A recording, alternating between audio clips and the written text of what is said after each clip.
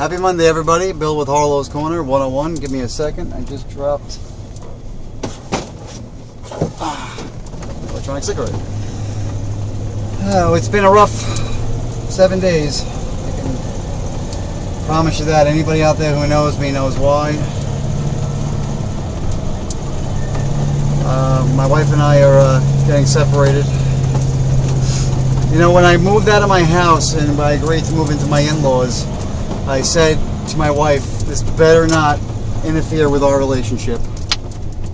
And, I mean, she won't agree. She'll say this has nothing to do with it, but apparently it has something to do with it, because all of a sudden, our can't live without you, can't imagine a day without you fucking theory is shot out the window, and I want you to leave.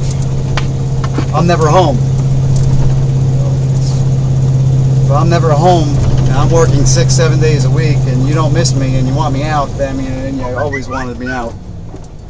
Plain and simple as that. I don't know if I'm going the right way or not. I'm not at all happy about it.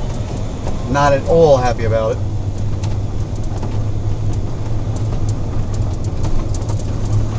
I said I think I should leave, and I wanted her to say no, because I felt like something was wrong.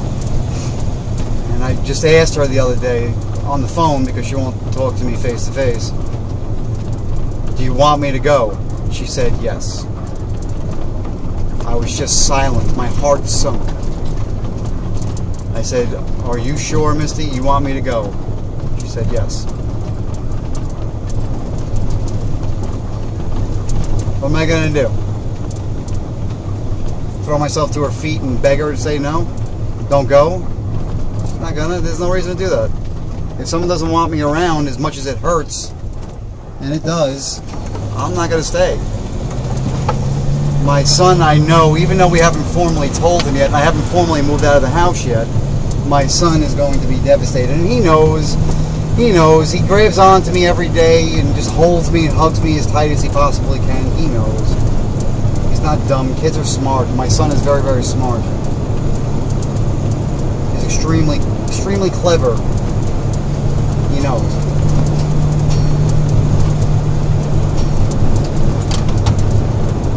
But c'est la vie. I have to dedicate myself to my job. Bear with me one moment, please.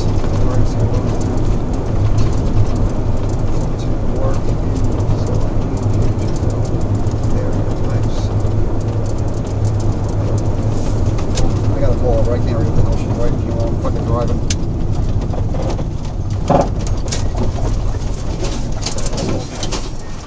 I have an emergency I am going to have to work in, so I need to go there. Your pipe's frozen burgers, because I left the heat off or something. Beth and Sam Rice, 28 Henry Street. Oh, this is from them. Oh, yeah. I have an emergency I'm going to have to work in, so I need to go there. Your pipe's frozen burgers. Your pipe's frozen burgers? Because I left the heat on? What? Huh?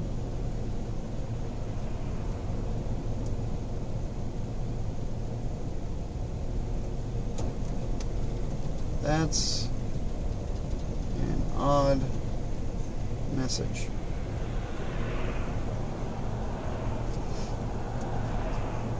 Okay, 28 Henry Street, Greenville. Navigate to 28 Henry Street, Greenville, South Carolina. Navigating to 28 Henry Street, Greenville, South Carolina, 29605. So I'm really distraught. Head north on Berkeley Avenue toward North Franklin Road. Continue on Old Newfield Road for 1 mile.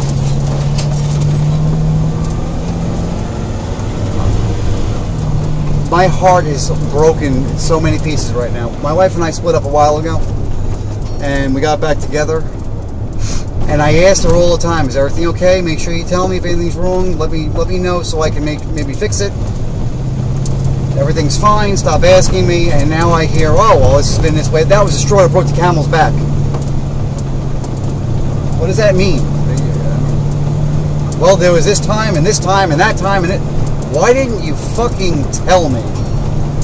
How many times have I said to you, is everything all right? Yes, Billiam, everything is wonderful.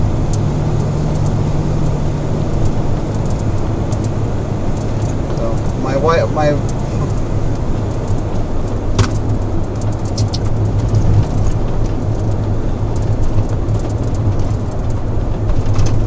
I was raised by women, and I'm a Virgo. And I believe in, you know, the moon having an effect on people and all sorts of good stuff. But last week we had 4.5 days of full moon. 4.5 days, and that affected me. So I don't know if, you know, that affected her. I don't know what, but the full moon's gone and this is still happening, so I guess not. But I'm more... In a quarter mile, turn right onto West Blue Ridge Drive. I'm more emotional than she is. I am, there's a word, I don't know. Whatever. Being raised by... Would you shut the fuck up? Being raised by women. Jesus Christ, every fucking 2 seconds. I got it, I know. Being raised by women, you're more in tune to your sensitivity side. And I am. I'm sensitive.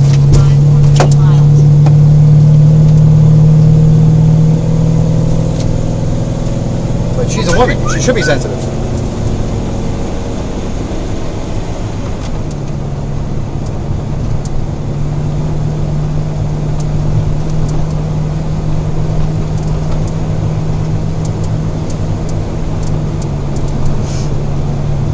She's not.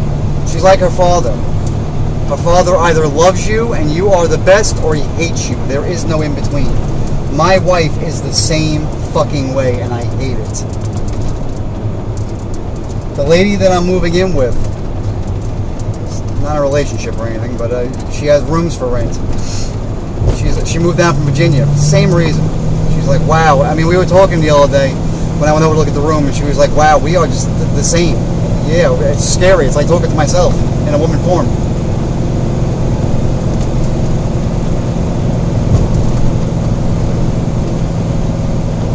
You know, I don't like being alone. I like having a family. It killed me when my ex-wife and I split up. Fucking killed me. And I threw her out, but it fucking killed me. It killed me not having my kids. I mean, my kids and I are not close like we should be because of this. I do not want the same thing to happen with me and Robert. I made sure that I was a great father to him because of how I was with my other two, being separate and distant from them. And I swore it would never happen again. I just got over fucking child support, and I watch this shit. It's going to start all over again. No, it's not, because I'm going for joint custody. That's a guarantee. I'm going for fucking joint custody. She can have him during the day while she homeschools me. At night, he's coming by me. I'll drop him off every fucking morning. I don't give a shit.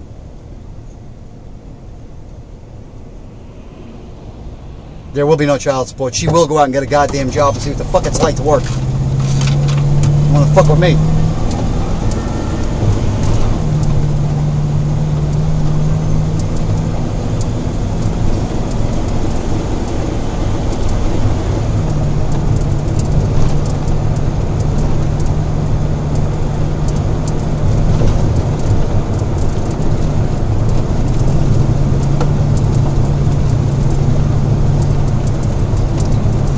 I said this on Facebook the other day. Again, I'm not usually on Facebook a lot, but I said it on Facebook the other day. Boy, my fucking life.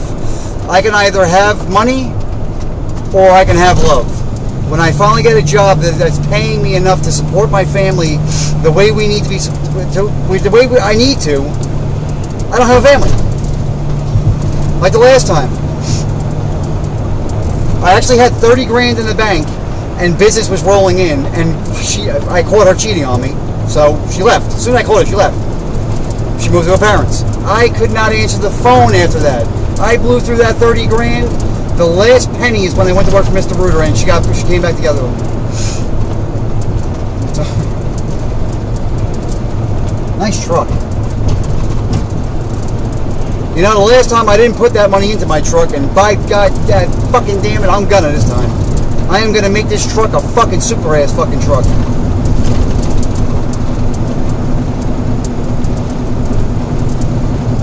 I started eating a meal a day again. But for 4 days last week, I didn't eat not a bit. She didn't even care. Didn't even offer. My son, 11 years old. Daddy, did you eat today?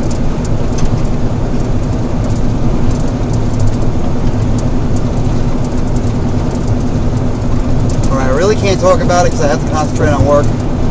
And it's going to make me emotional, and I don't want to be. I'm only 8 minutes away. I need to concentrate on whatever. This is Bill with Harllowskorner 101. God bless everybody.